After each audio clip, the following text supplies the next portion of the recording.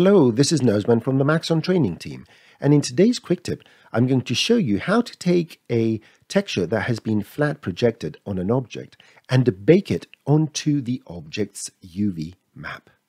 The reason you would want to do this, because if you're just rendering from Cinema 4D, you have no problem rendering multiple materials with multiple projections on the same object. But what if you want to take this as a unique texture, the face, plus this flat projection, and export it to a game engine or something like that? And there is where it becomes useful.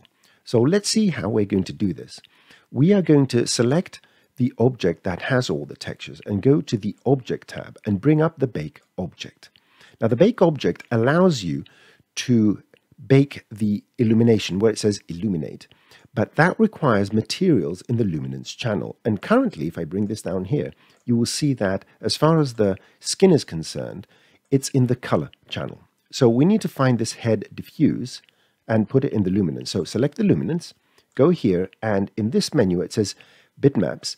Let's find the head diffuse. So this is the texture, and let's turn off the color. As far as the tattoo, this is already in the luminance channel. I did that beforehand.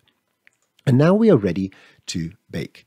Now, the information we need to provide is, first of all, keep UVs so that the UV map of the head is going to be retained. Now, talking about the head UV map, if I go to the UV edit, what you will see is that the polygons that exist within that transition over here are at a different size. And although in the 3D view they're pretty much the same, here they're different. So this could be a problem if you're just trying to place this in Photoshop or something like that over the actual skin texture. And that's why we need baking. So let's go back to the startup. Let's zoom out, deselect everything, and select object mode. Let's bring up the Bake object. And we're keeping UVs, we're baking the illumination, and as far as the resolution, we need to make it at least as high resolution as the main base image. And you can see that if you go to this material and select whatever is holding this bitmap over here, 4096 by 4096, and that's why I set these. And now you set a path, your color depth and all that, and you bake. This will replace your object, I can close these, and the material and hide the previous one. Now if I go here, you will see now that I have this material. It looks odd because it has these lines. To get rid of these lines, first of all, let's go to the viewport and say no scaling, and you can't see them. Another thing you would require to do, you can always turn off the reflectance, is go here and turn off the sampling. So no further mapping is applied to this.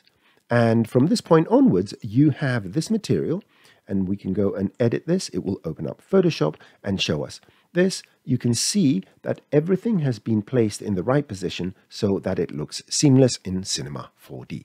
This is now a single texture which you can use in a game engine or any other software. If you enjoy our quick tips, please like, comment, subscribe, and enable notifications so you never miss another quick tip.